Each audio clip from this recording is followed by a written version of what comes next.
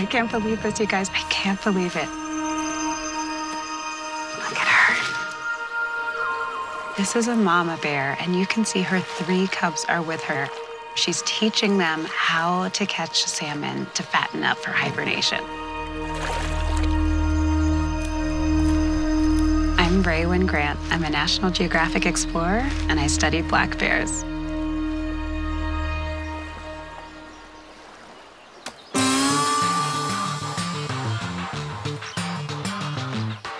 I am a large carnivore ecologist, which means I study meat-eating animals. In particular, I study black bears and their movement and behavior around human areas. These are poop gloves from yesterday. Ray to the stage. I'm definitely a city girl. I didn't have my first experience in the outdoors until I was in my early 20s. That really helped me realize that this work was something that I could be excited about forever. Go, go, go, go, go! A lot of people are not like me. They don't love bears because they have scary interactions with them. That's called human-bear conflict.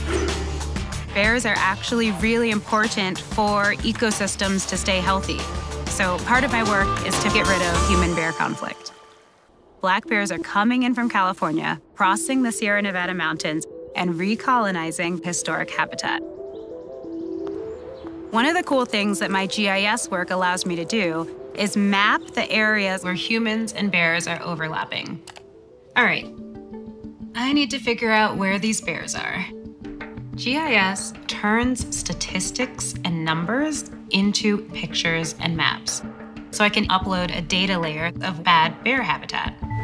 Red means towns, cities, roads. This is Carson City, which is the capital of Nevada, so you can imagine that it would be dangerous for bears. And then I can have another layer of really green, lush forest spaces.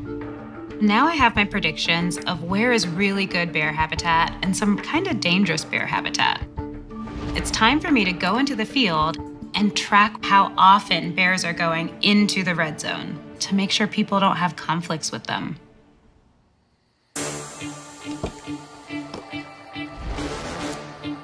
Part of my fieldwork requires getting up really, really early because bears are most active at dawn and dusk.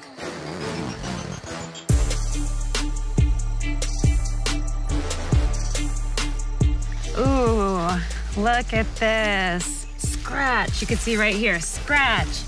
That tells me bears are here. So I pull out my GPS unit and I use it to mark locations where I see bears or evidence of bears. Once I get thousands of points of where bears either are or have been, I can put that information back into the map. Pretty often, I also get to touch bears. All done. Time to warm up. I get to put collars on them, which is another way that I get really good GPS data. Inside of this black container is a GPS unit. So I'll set a trap for a bear. That makes it safe for me to tranquilize the bear. I put the collar around their neck, bolt it shut, and I'm out of there. I've just uploaded the locations of every single bear that I've ever put a GPS collar on. They're showing up here as little colorful dots, different colors for different bears. What I'm seeing is actually making me a little bit nervous because although the bears are mostly staying in places that don't have a lot of people, there are some bears that are getting pretty close to the cities. The only reason they would come into a human area is because they're looking for food. One of the cool things that my GIS work allows me to do is bring my information back to communities that live with bears. Science isn't useful unless it's communicated. And what I love about GIS is it allows me to collect data, to analyze data, and then to produce a visual representation.